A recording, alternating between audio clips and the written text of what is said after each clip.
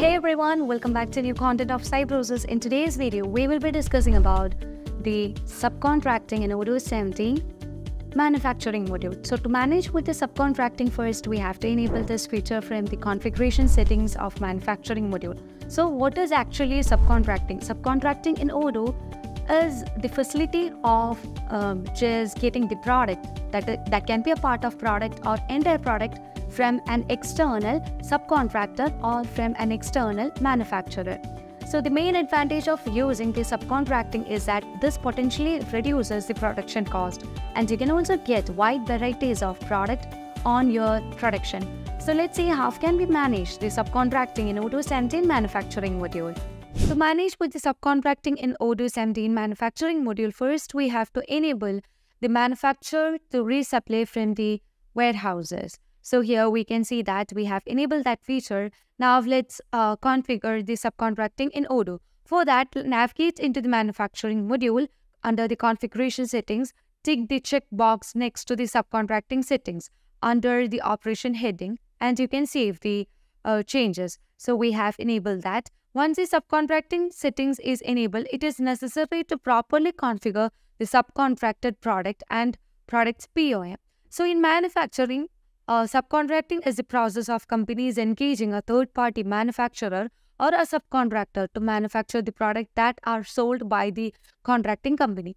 In basic subcontracting, the subcontractor is responsible for acquiring the necessary components. This means that the contracting company only has to worry about what happens to the subcontracted products once they are produced. The workflow for purchasing a product manufactured using subcontracting is very similar to that one used when purchasing a non-subcontracted product from a vendor. So the main differences are the way subcontracted products are configured and the fact that subcontracted products take longer to send from vendor since they must be first manufactured by them.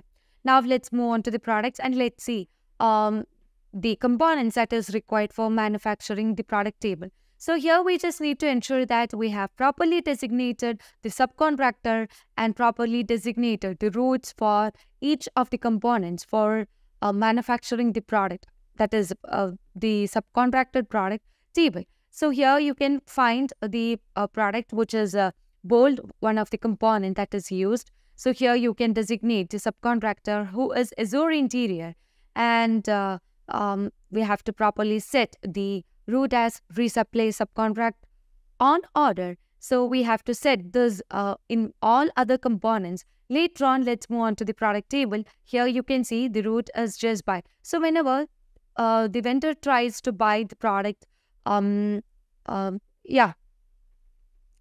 table, first all these components should be subcontracted, then only we can just buy this product table.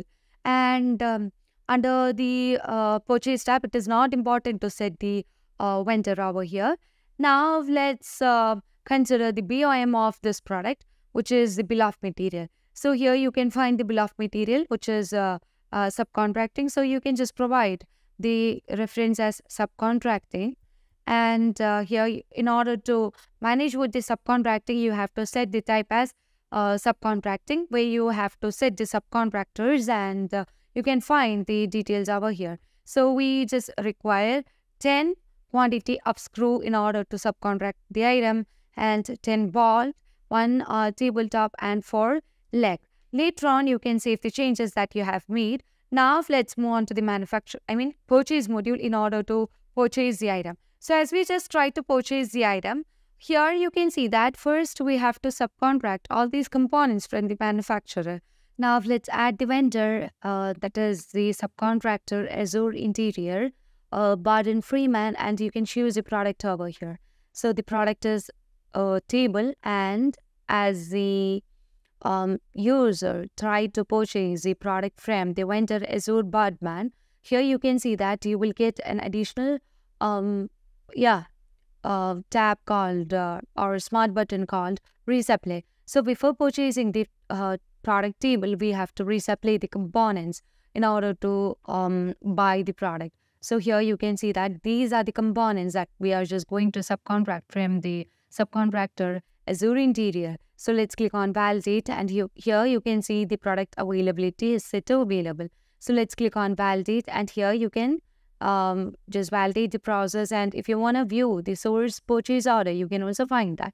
So this shows the source over here, and now we can just receive the item. So in order to receive the item in this stock, you can just click on receive product, where we can just click on validate, and you would be able to find that we have currently added the product into our stock.